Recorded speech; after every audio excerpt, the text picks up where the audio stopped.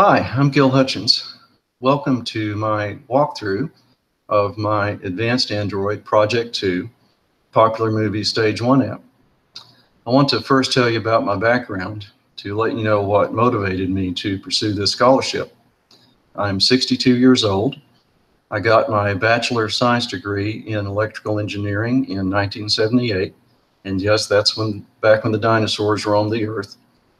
In my previous professional life, I was a hardware designer working on increasingly complex printed circuit board designs. Late last year, circumstances helped me to decide that it was time for a career change. I had tried doing software development back in the late 70s, but those early desktop computers were primitive compared to today's standards. So now I'm ready to go in that direction again. I'm telling you all this to let you know that it's never too late to start a new career. You know, this scholarship reminds me of the summer courses I took in college. As was the case then, we're learning a large amount of information very quickly, and it's challenging, no doubt about it. On the other hand, we have some great resources available, including our fellow students. So if you haven't already, I encourage you to reach out on Slack to your fellow students and to the experts at Udacity and Google. You'll find people ready and willing to help. You know, no one of us has all the answers, but together we'll find the answers. That's true in life as well as in software development. So let's get started. First, I'll discuss the general guidelines that are relevant for this project, and then the project-specific requirements, or the rubric, then the implementation guide for this project. Then I'll show you a few screen captures from my app, from my phone, and then, or actually from an emulator. Sorry about that. And then we'll go through the movie database API documentation, and then I'll go into Android Studio and show you my source code. And finally, I'll go through my project review because I want to show you both the suggestions that the reviewer had for me of things I could do more easily and more quickly and better, as well as the affirmations of things that were done well. Another good source of information that's not on this slide that I've done a lot is to do a Google search with just the word Android space and then whatever topic you're looking for.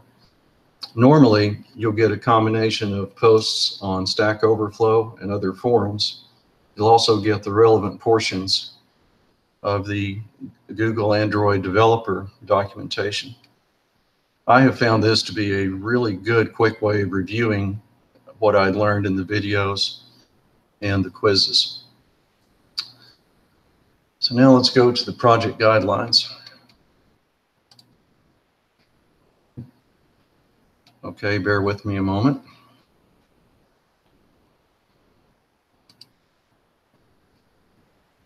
I'm going to try this again.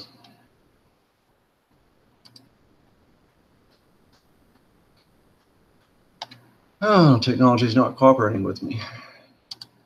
One more time.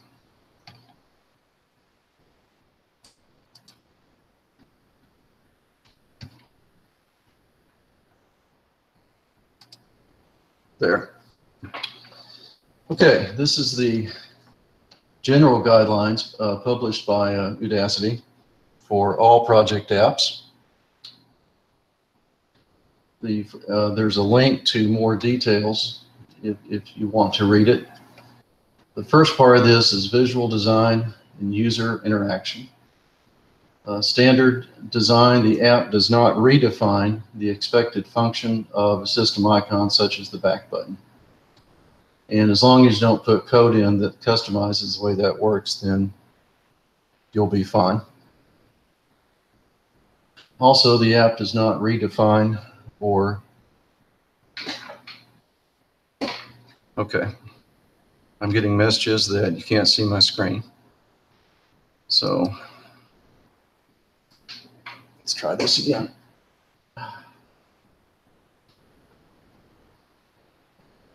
Oh no, that did.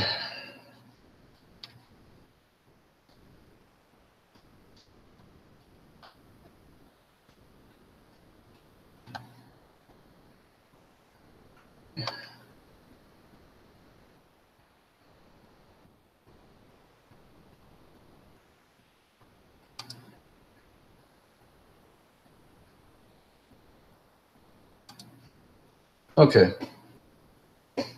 Okay, everybody, is that better? Okay. Now,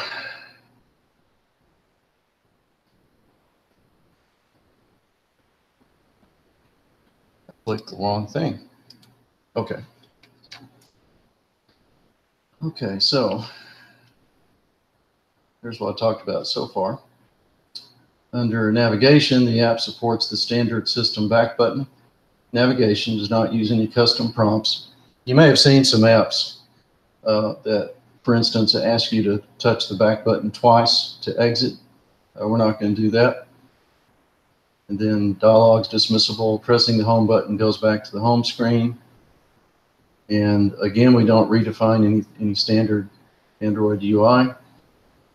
We don't request permissions to access sensitive data or services that cost the user money. And you don't have to for this app. I haven't had to yet in any of the apps I've done.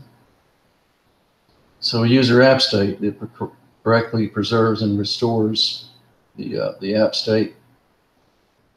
Now there's going to be, I'll say more about this later, but basically you want to, whenever you rotate the phone, you want to get same activity. You want to preserve text input, preserve as much as you can. Okay, so that's the general requirements. Now let's go to the specific ones for this project.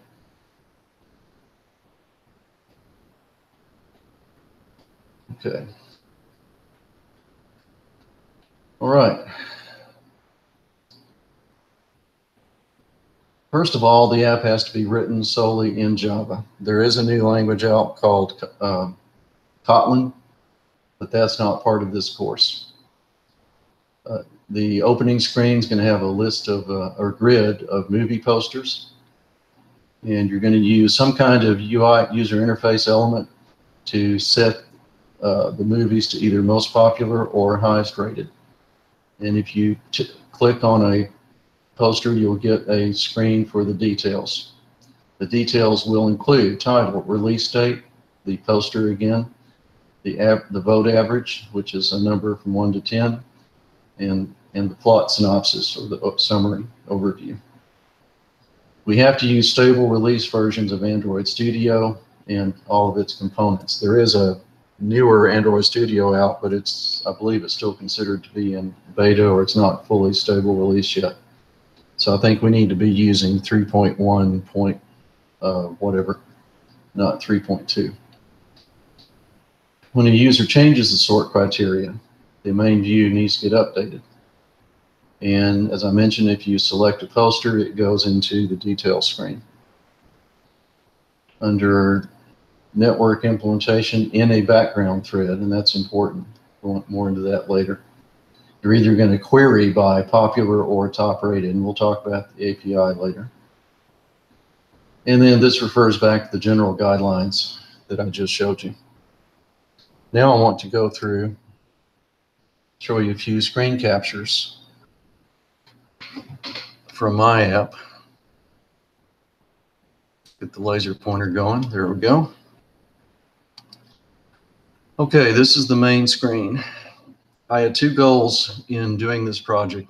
First goal was to meet the requirements in the rubric, and also to keep the visual design clean and simple.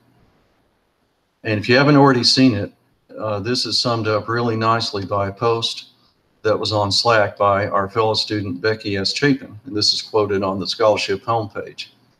Rubric first, pretty later, ask for help. Because if you don't meet all the requirements in the rubric, then it really won't matter how visually appealing your design is. Although both of these are important in doing a successful app. And I mentioned it before, but let me mention again the third part of her post, ask for help. If you're stuck, please don't hesitate to ask for help. I have always thought that successful people know what their limitations are and when to get help. So this was the main screen. Now here's the same screen in landscape mode. Now you'll notice in portrait orientation, I only had 2 columns. Here I have 4 columns. The reason for doing this was to keep the posters reasonable size in either orientation. I chose to implement the sort order options most popular, highest rated, as menu actions. The rubric mentioned there's at least one other way of doing this. I chose this approach to keep this element off the screen when it's not being interacted with by the user. But again, it's not the only way you can do that. Now here's the detail screen that you get when, in this case, if you had touched Thor Ragnarok. So you get the poster again, the release date, which I'm only going to show the year because that's what they showed on the screen mock-ups that we'll get to later. And then here's the rating, 7.5 out of 10. And here is the synopsis or overview.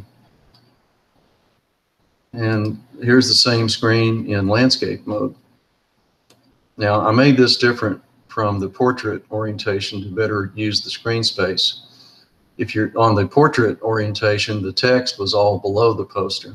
Here it's to the right of it, because if I put it below it here, you would have had this huge white space, and you would have had to scroll to see the rest of it. So there's the screenshots. Now we're going to go to the API documentation.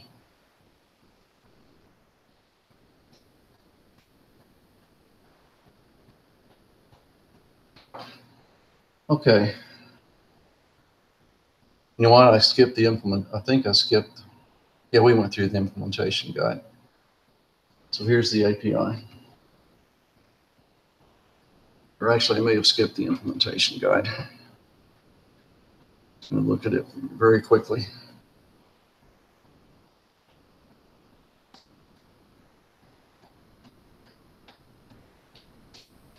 And this is linked to from your project. It reiterates what the app has to do.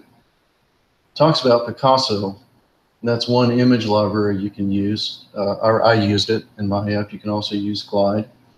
This shows you, we'll talk more about this as well. It shows you how you have to set things up, set your build.gradle file up to use it. And you can literally, in one statement like this, you can download an image. Picasso takes care of loading it, decompressing, caching, all that behind the scenes stuff. Now this goes into how to fetch a poster, because there's different resolutions available. And you can read through this when you have more time. But this is an example of how to do that. And API, this talks about how you have to sign up for an account with Movie Database, get your API key. It talks about how to do that. Because if you don't have a key, you can't use the API. This is very important. If you upload your code to a public GitHub repository, it is illegal to include the API key in your source code where it can be read. There is a way to hide it in your project where it's not visible in GitHub. And there is a post that talks about how to do that. And you have to make sure that you don't crash when there's no network connection. This is a good post on how to do that. They make it very clear if your app crashes, if it can't get to the network, you won't pass. Here's some other resources. I'll go into parsables later, but that's good, very good to look at. And it refers back to the rubric. We're going to skip through stage 2. Now here's the screen mocks, and this is, I try to make my app look like these as much as possible. Now on this screen, the detail, some of these details are going to get added in stage 2. You don't have to do them for stage 1. So, okay. Now we're going to go back to the API. Okay. And first part of this just talks about how to set up the account. I want to go to the queries. There's 2 queries you're going to use.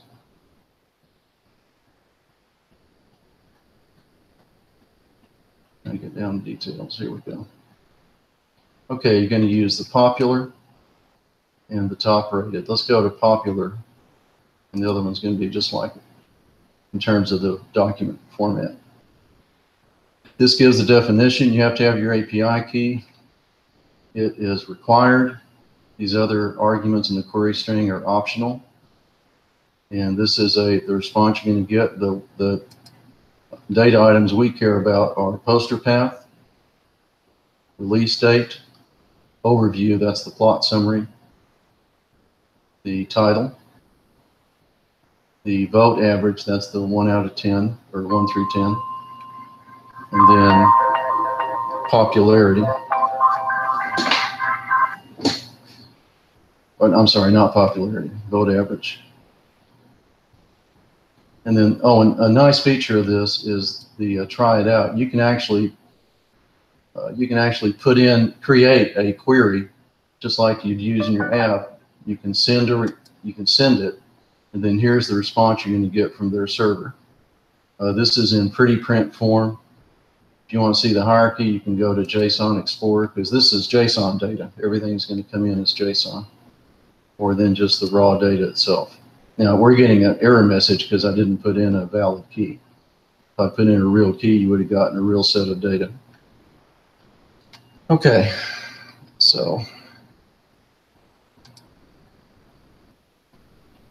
let's go back to this. Now we're going to go into Android Studio, get to the good stuff. Okay. Now the order, I'm going to go through this in basically the same order that I wrote it in. I've had some questions about, how do you get started, what do you work on first, and all of that.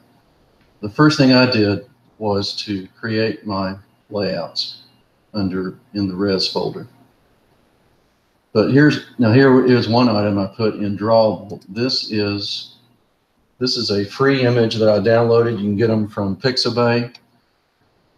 There's one or two other sites where you get, royalty free. There's no copyright issues. You're free to use it, at least for educational purposes like this. So this is a default placeholder that I show because there are a few of those movies, one or two of them that may not have posters. So this is what I show if there's not a poster available. Under layout, first we have the main activity layout. Come on, double click. There we go.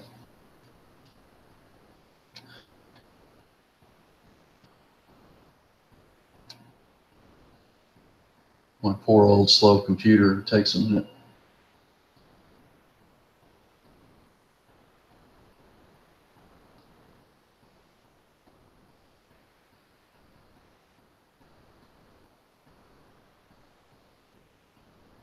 Oh, there, finally.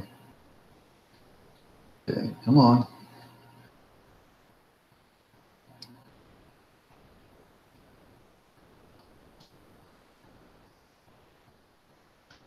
Okay, I've got three elements here. I have an error message. Well, first I have a loading indicator. What I do is I make this visible and I make these other two invisible while I'm doing the request to the server to download the JSON. So this is the only element the user sees. And of course, this is actually animated so that you have the circle going around on the phone. Now, if the download finishes if it doesn't finish or has an error, then I'll make the loading indicator invisible and show the error message. Movie data not available. If it finished successfully, I will show the grid of posters. And I did it as a recycler view because that is the newest and latest and greatest type of a way of handling selectable lists. They encourage that over the old grid view and the other kinds of views. Okay, so that's our main activity now. And then recycler view, since these are posters and not just text, I had to do a layout for each item in the recycler view. So this is my poster item. All it is just an image view to show the poster. It defaults to that default image, or Picasso loads it with the poster. And then if you click on the poster, you get to the detail activity. So here's my, now as you saw, I have a different layout for landscape and portrait. So here's the poster. And I did a linear layout because the release date is different font size than the vote average, the 1 to 10.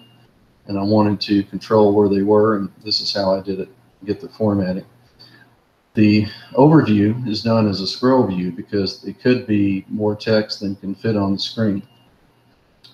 So that's why I made it a scroll view.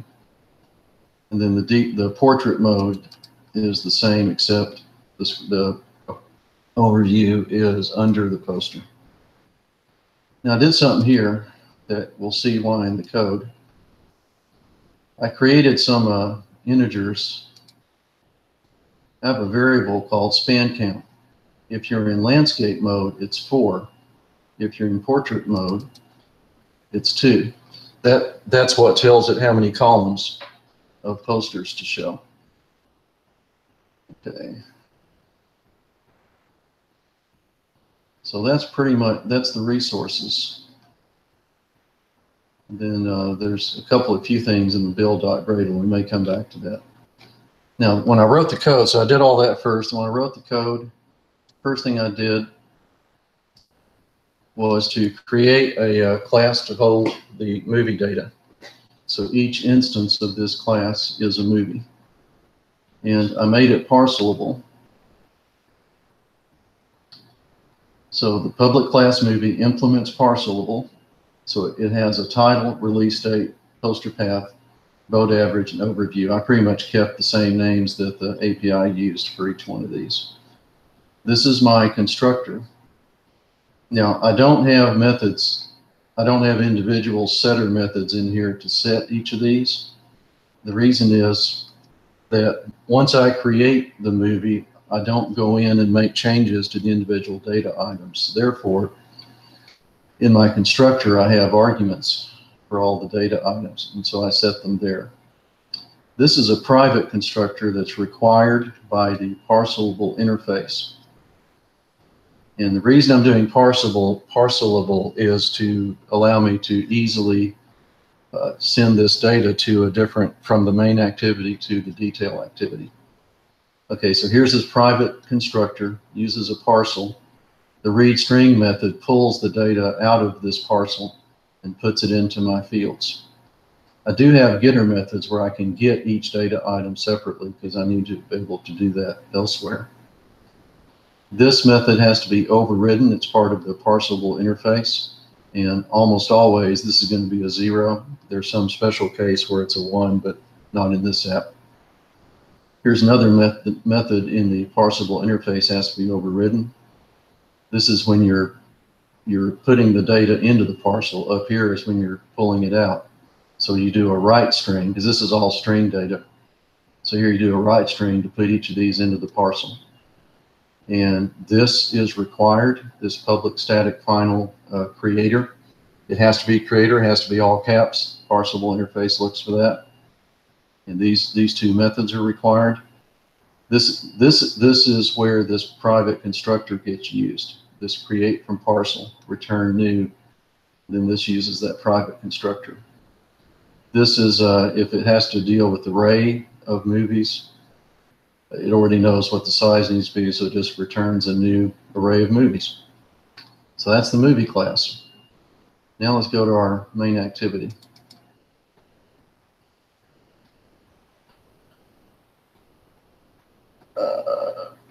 I'm going to close some of these just to get rid of some of the clutter. Let's get down to our main activity.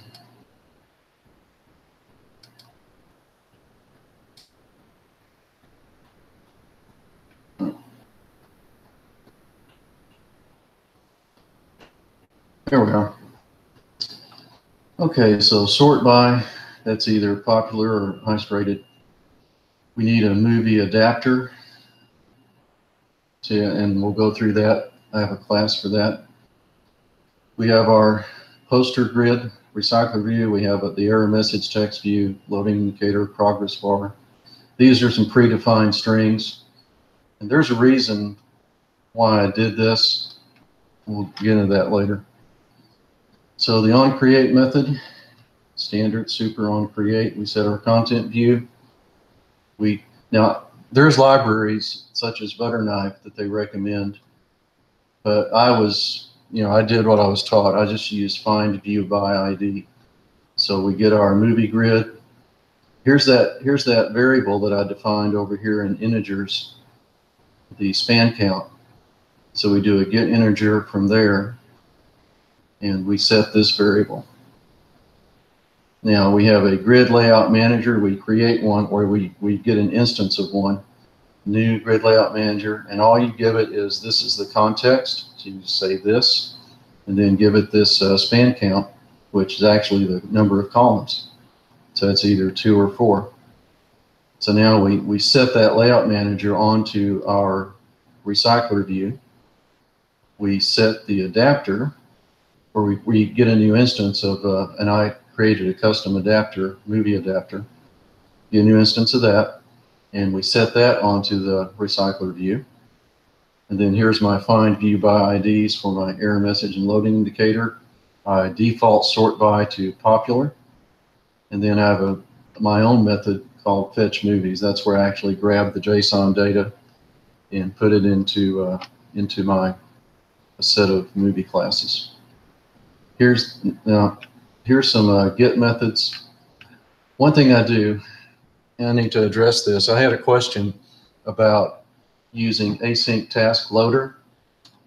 I also had a lot of trouble with that, and I actually ended up deciding not to use it. And my reasoning was, the only loader I was really familiar with at the time was cursor loader, and that really assumes that you're using a content provider and also SQLite database.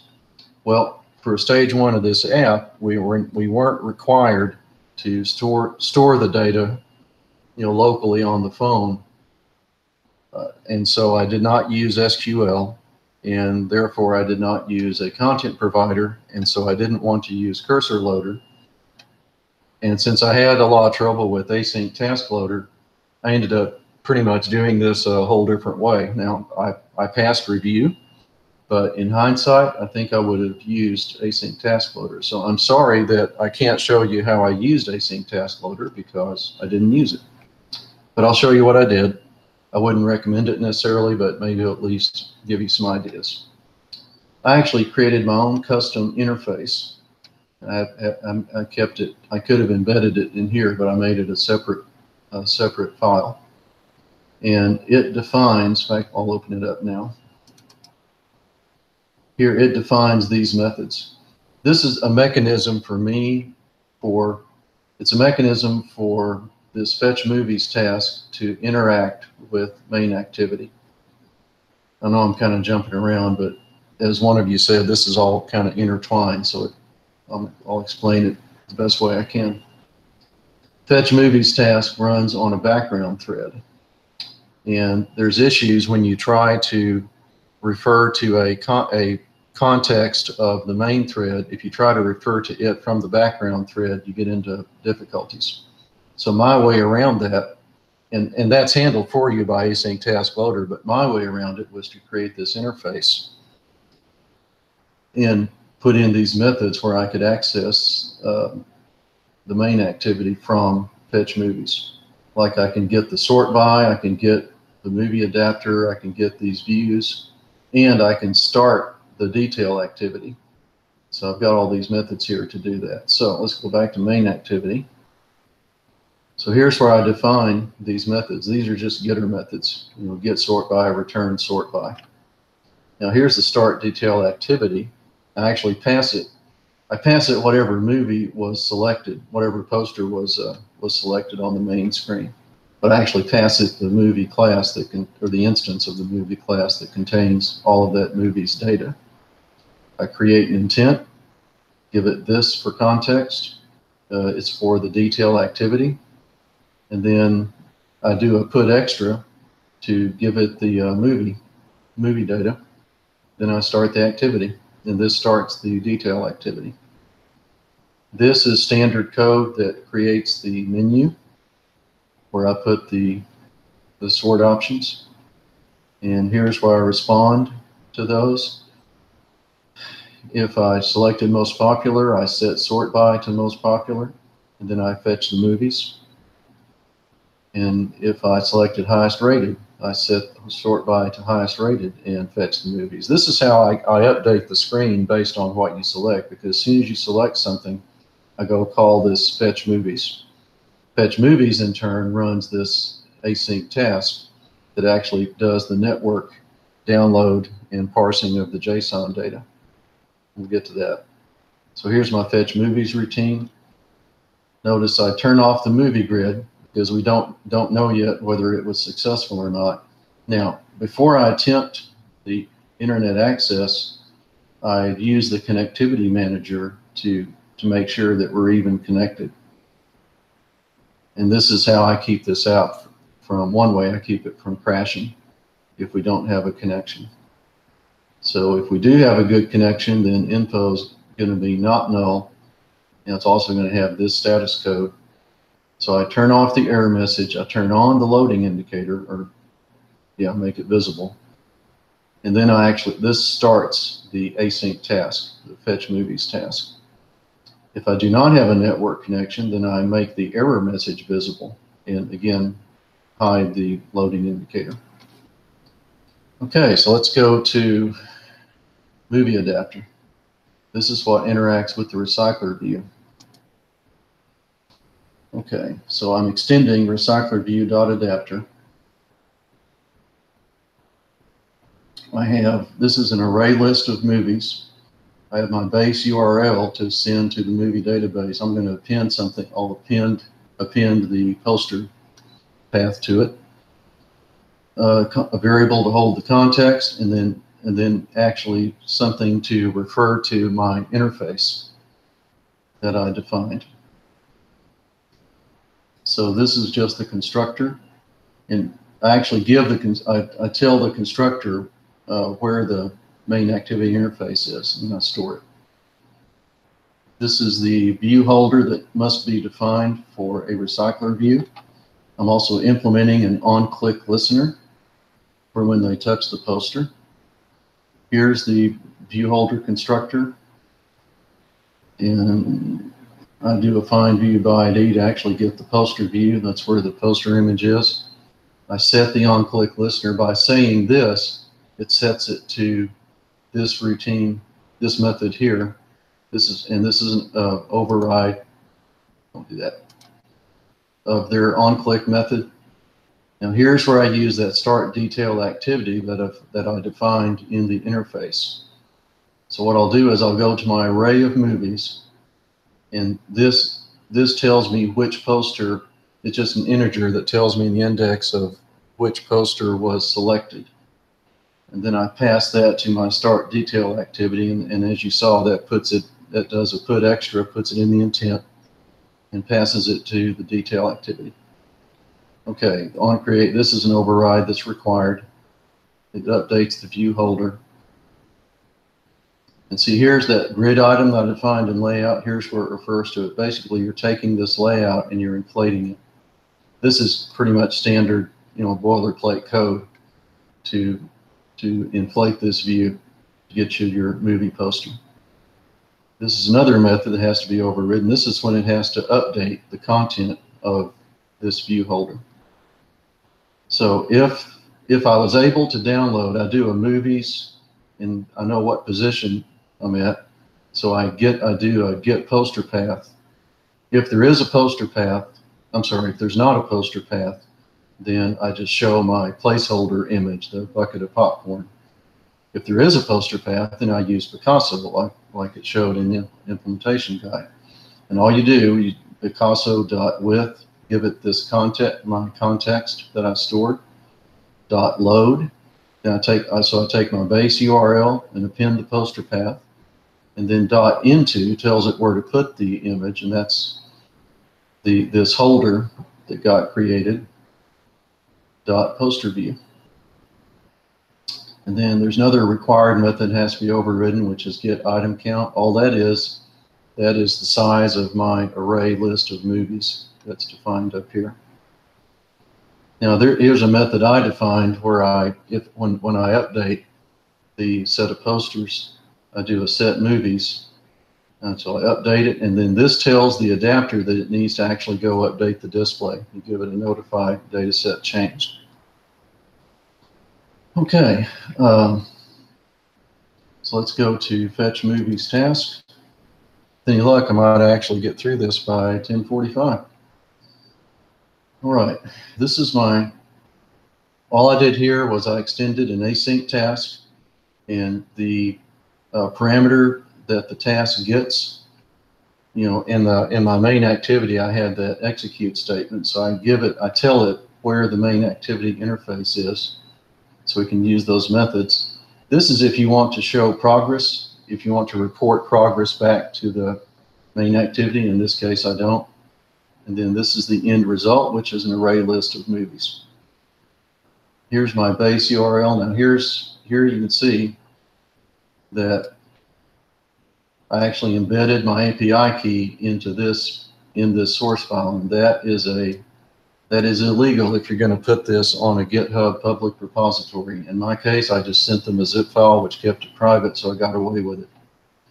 In future, in my future apps, I did put some of them on GitHub, so then I had to start hiding this. So I can't tell you how to hide it this time, I didn't do it.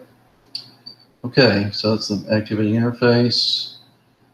This is a required method for an async task, has to be overridden. This is what actually performs the task, do in background. I pass it this parameter, tells it where the main activity interface routines are, methods. I initialize an array list, URL starts at null. Now there's a bunch of try-catch blocks because you have to account for possible errors. So first I take the base URL, and you might notice here this discover, that's really that wasn't the way I intended to do this. What happened was I really didn't pay attention to the implementation guide, and I went out and figured out my own way of procuring movie data. I should have just used the popular and highest rated queries. Instead, I used a discover query. If you do that, then you have to give it an argument for either popular or highest rated .desc, and that's why those strings were defined the way they were. So I didn't really do this right, but it worked. Again, it worked, so it passed the review, but I wouldn't recommend it. It'd be easier to do it the recommended way. Okay, so we build the, we build the URL, and if we didn't build it correctly, we get an exception. But I don't ever expect that to happen, so what really all this does is just put some information into the log messages. This never happens when you run the app successfully. Okay, then we create a URL, and I could have used a library here, and I should have. I should have used either Volley or Retrofit. But at the time, I wasn't familiar with those. I had done this before in a previous app, so I just used this. This is kind of the brute force way of doing it. But I'll show you what I did. Create a connection. You have to create an input stream. You have to create a scanner. And tell this would be the end of data. Then if it has data, and then here's where and again, there's a library called JSON that does a lot of this JSON parsing for you. I parsed it myself. You grab the JSON object, you look for one called results, and then inside that you grab the title, grab release date, poster path, vote average, overview. And then I add that. Now here's where I use that constructor that I talked about in my movie class, where I create a new instance of movie, give it this data, and add it to my array list of movies. Now, if there's any errors in the JSON data, you get a JSON exception. Now, I actually do something with that. I actually clear my array list to make it empty since I didn't get good data. And then this is just a general exception that, again, shouldn't happen when you run the app, but it could happen during debug. And this finally means that no matter what happens up here, whether or not you have errors, you run this code. And what this does is this disconnects, cleans up the network connection. You want to do that before when you're done with it. before you close the app. And here's another general I/O exception. And then after the task finishes running, this is another method that has to be overridden that's built in. You do it on post execute. This is where I update these views.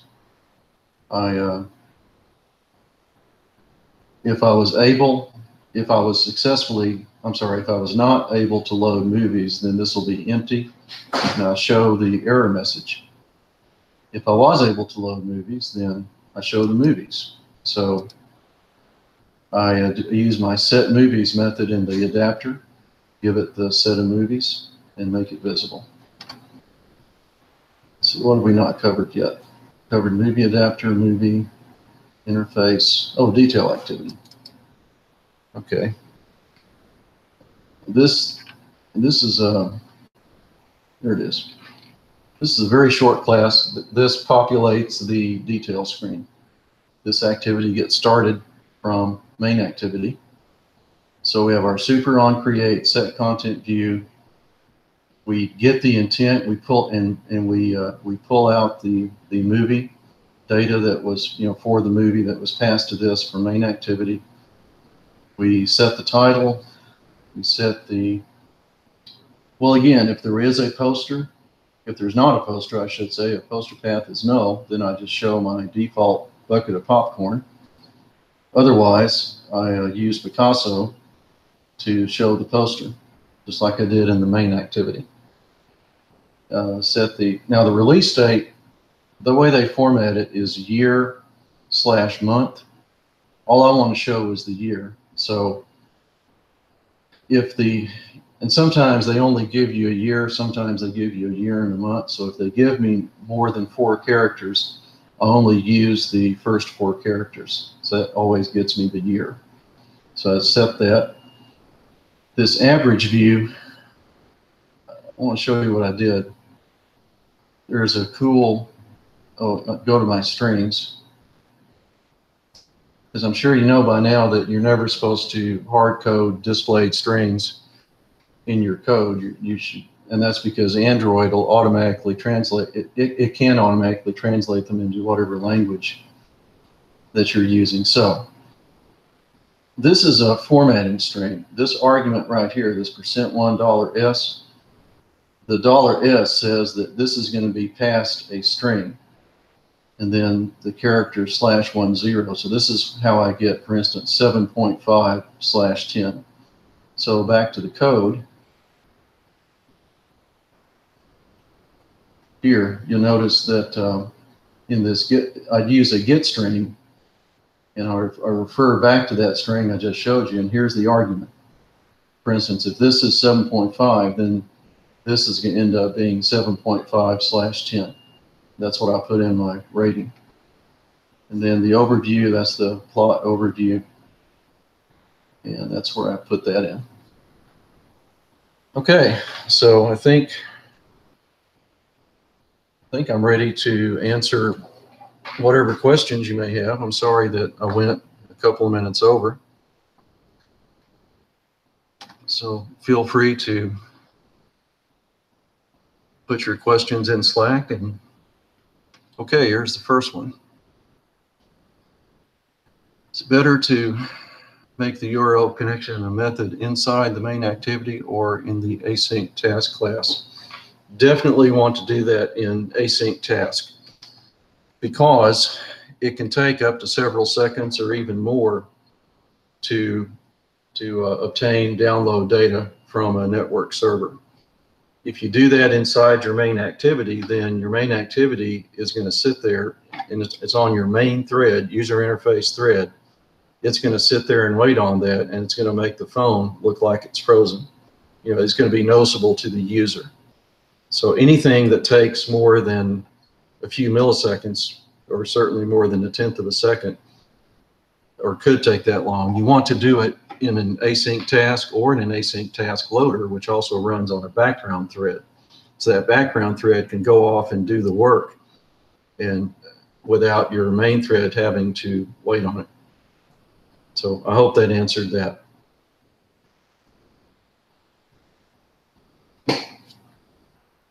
Where did I get the popcorn image?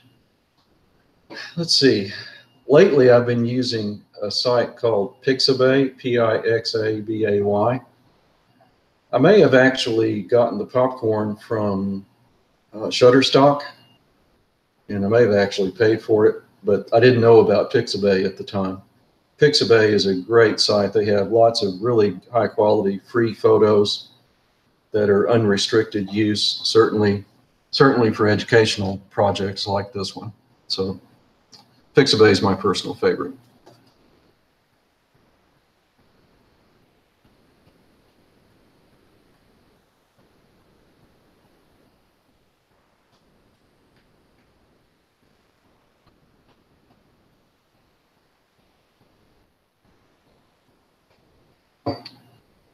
Okay, I'm going to check my list of pre-submitted questions and see if hoping I covered everything. Oh, project review. Yikes. In fact, that ties in perfectly to the question I was going to cover next, which is if I had to start over and redo this, what would I do differently? So let's look at the project review and I will let you know. And I put it in the wrong screen. Bear with me just a moment.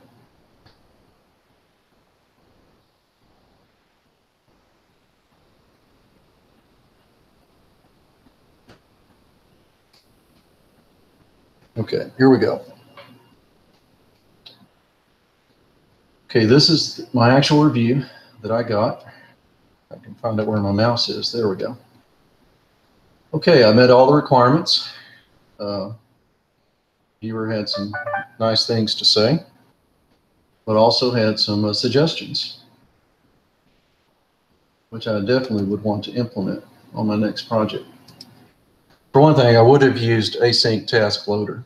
I would not have done it the way I did it because the way I did it is kind of, it works, but it's probably not optimum, kind of non-standard. But here's his first suggestion, which I've already mentioned. He caught that right away, the fact that I included my API key. And this is actually a link. He gave me a link to an example of, but you can find them if you go do a search. You can find examples of how to hide your API key. Basically, you put it in the Gradle.properties file, which is one of the, I didn't show you that file, but you can hide it in there instead of putting it in your source code, and then you can pull it out of it when it builds the project. And he mentioned what I did, that I really could have used a library. He recommended retrofit. I've actually used Volley in a later project, and it takes care of all this nuts and bolts, makes it a lot easier. Even though he said I did a good job parsing JSON, he recommended JSON library. Haven't tried that yet, but I've heard it's a good one. And on main activity, here we go. He liked how I used recycler view. It's a more advanced and flexible version of list view. And this brings up a good point. Later in this course, we're going to have to do a project using material design. And I think we're pretty much going to have to use recycler view in order to do that. So, the sooner you learn it, the better. And he mentioned that I could automatically calculate the number of columns I need based on screen size instead of predefining the different values like I did, and he gives an example, which would be a more efficient way of doing it. He liked me using a menu. He also mentioned I could have used a bottom navigation bar instead. Haven't tried that yet. Definitely liked checking the connectivity status before making a request. That's important. Otherwise, for one thing, even if the app doesn't crash, you can end up sitting there wasting a lot of time waiting for it to time out and finally tell you that it couldn't do it. And he mentioned I could have also used a broadcast receiver, but using a library such as well, you have to check the connectivity yourself, but using a library such as retrofit or Volley can help simplify this whole network access. He had a comment on my layout. Oh, he liked using the scroll view. And again, that's to keep it from falling off the bottom of the screen. And then movie adapter. Let's see, this is, oh, yeah, I could have done better error handling than easier than the way I did it, and better. I think I may not have covered all the possible, all the error cases in this app. He mentions using placeholder and error methods. I didn't try that.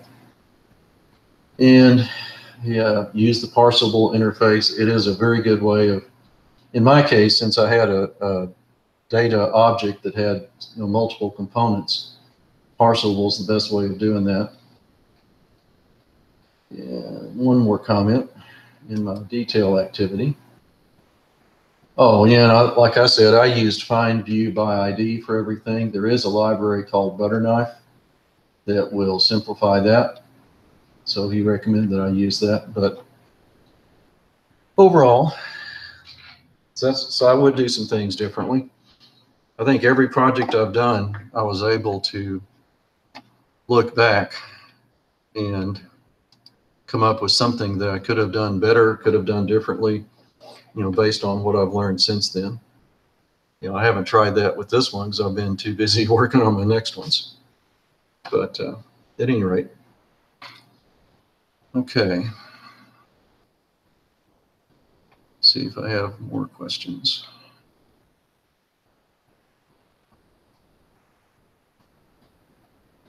We've got 5 more minutes. Please feel free to ask a question.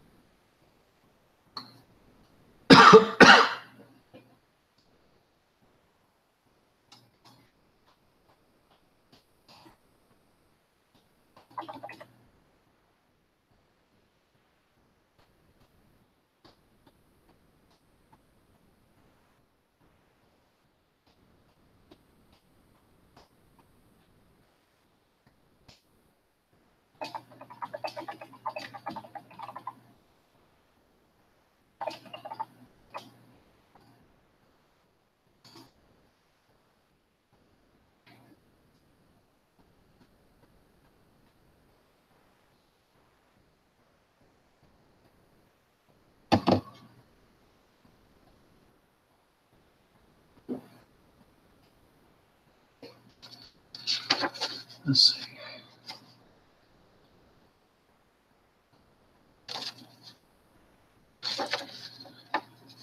Got a few more minutes, guys. In the generic sense.